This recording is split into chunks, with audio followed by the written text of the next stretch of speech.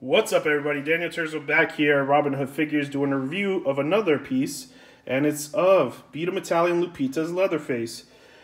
This is the original Leatherface, and wow, I think this really has a lot of presence.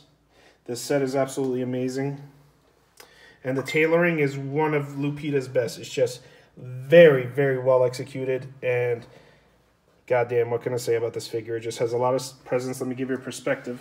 As you guys can see, it just really, really stands out. It's clean.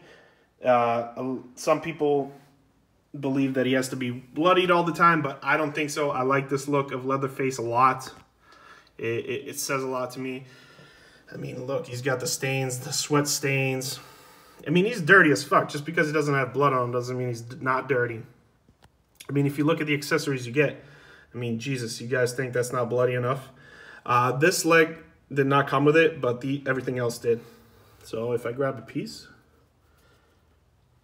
you guys get a leg, a foot, fucking crazy. You get an arm. And what I think steals the show, honestly, as little of a piece it is, look at the paint job on this rib. It just looks so real, in my opinion. That's insane. To me, that steals the show.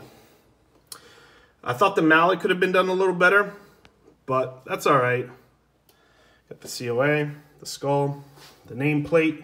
Mine doesn't stand up right now. I have to tack some glue. And I have a little standee in the back, which gives a lot of presence to it. It's just a $15 cardboard stand. But if you guys see it, it adds to it a lot. Look at the head sculpt. A lot of people don't think this is a super accurate head sculpt, but I think it's there. It's beautiful. It's one of my favorites. And it's really well done. I need to stop shaking. Sorry, guys. Got the tie, the apron, beautifully stitched, great quality materials, and the chainsaw. Look at the chainsaw, the details that it has. Jeez, guys. All custom sculpted boots. He's got the bracelet. He's got a fat suit on. Got the chain in the back. He's padded. Beautifully haired. He's got the rope coming out of the mask. But this is definitely a win for me. I love the movie, and I just had to have it in my collection. So as you guys can see, the collection is growing.